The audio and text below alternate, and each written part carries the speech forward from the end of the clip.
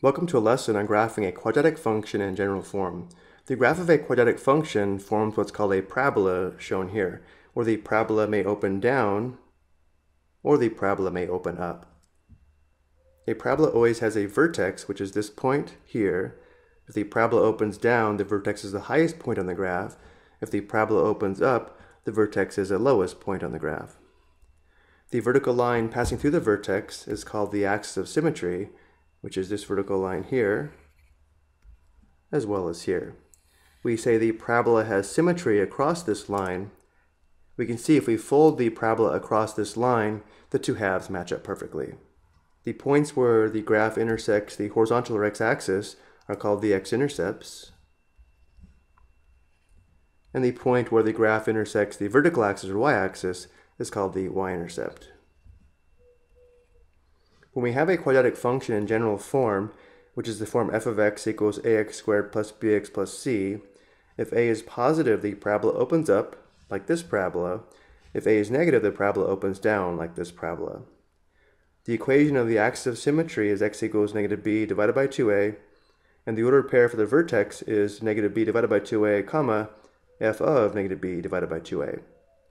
And for review, to find the x-intercepts or horizontal intercepts, we set f of x equal to 0 and solve for x, and to find the y-intercept, we set x equal to 0 or determine the function value f of 0. The y-intercept is always 0, comma c. Let's look at two examples.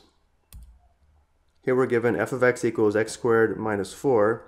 Notice to write this in general form, because there's no x term, we could rewrite this as x squared plus 0x minus 4.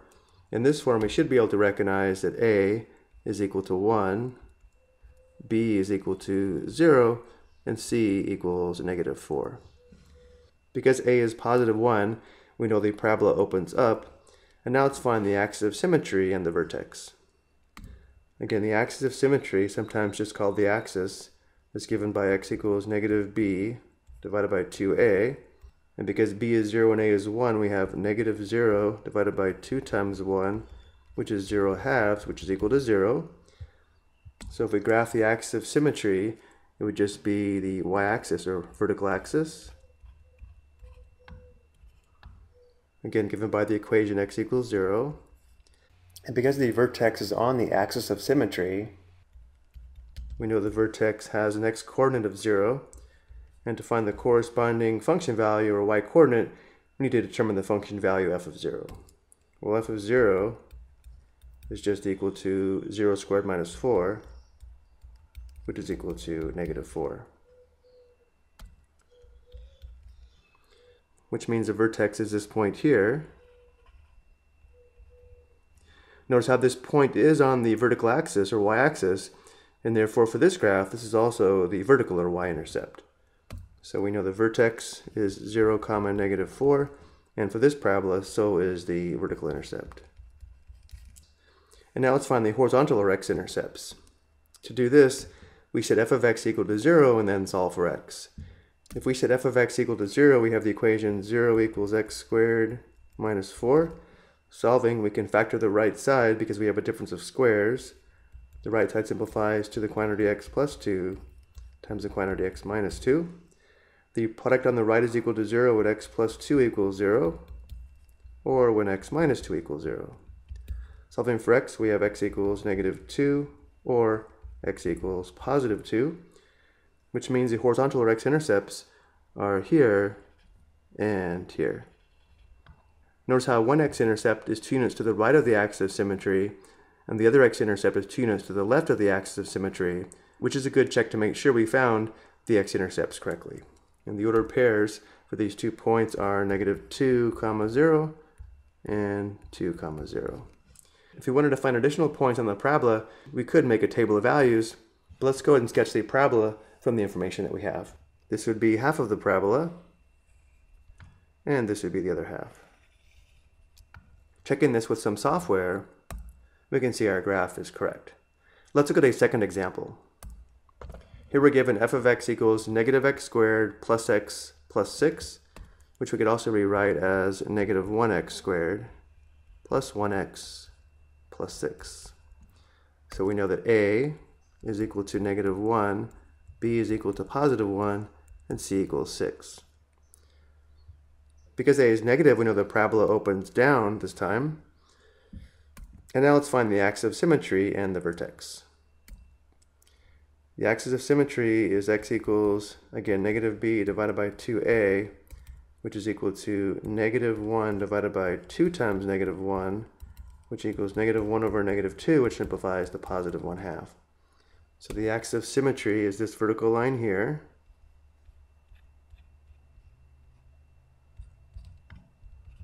Given by x equals 1/2. And now let's find the vertex. We already know the x-coordinate is equal to +1/2. So the vertex has to have the ordered pair 1/2 comma f of 1/2. So let's determine f of 1/2. F of 1/2 is equal to the opposite of 1/2 squared plus 1/2 plus 6, which is equal to -1/4 plus 1/2 plus 6, which equals 25/4 or 6.25. Because the x-coordinate is a fraction, let's also give the y-coordinate as a fraction. We'll say the vertex is the ordered pair 1/2 comma 25/4.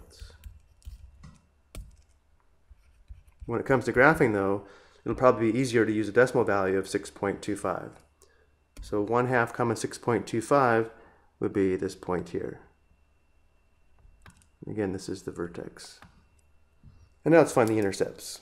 To find the horizontal intercepts or x-intercepts, we set f of x equal to 0 and solve for x, which gives us 0 equals -x squared plus x plus 6. To solve by factoring, we want the x squared term to be positive, so we can either multiply both sides by -1 or factor -1 from the right side. Let's go ahead and factor a -1 from the right side, which will change the sign of each term, giving us -1 times the quantity x squared minus x minus 6. And now let's factor. X squared is equal to x times x. The factors of -6 that add to -1 are -3 and +2, giving us x minus 3 times x plus 2. The product on the right is equal to 0 when x minus 3 equals 0, or when x plus 2 equals 0. Solving for x, we have x equals 3, or x equals -2. These are the x or horizontal intercepts. We have one x-intercept here, and the other is here. Notice how one x-intercept is 2.5 units to the right of the axis of symmetry, and the other is 2.5 units to the left, which is a nice way to verify we found the x-intercepts correctly. The ordered pairs for these 2 points are -2, 0, and 3, 0. And finally, for the vertical intercept or y-intercept, we set x equal to 0 or find the function value f of 0, which will always give us the ordered pair 0, c. But let's go ahead and show the work. F of 0 is equal to the opposite of 0 squared plus 0 plus 6, which is equal to 6. The vertical intercept is +6, which is this point here, which is the ordered pair 0, 6, as we said earlier, which is always 0, c. Before we make the graph though, notice how the vertical intercept is half a unit to the left of the axis of symmetry. There must be a corresponding point half a unit to the right of the axis of symmetry, which would be this point here. And now let's go ahead and make our graph. Here's half of the parabola, and here's the other half. Checking this with software, we can see that our graph is correct. I hope you found this helpful.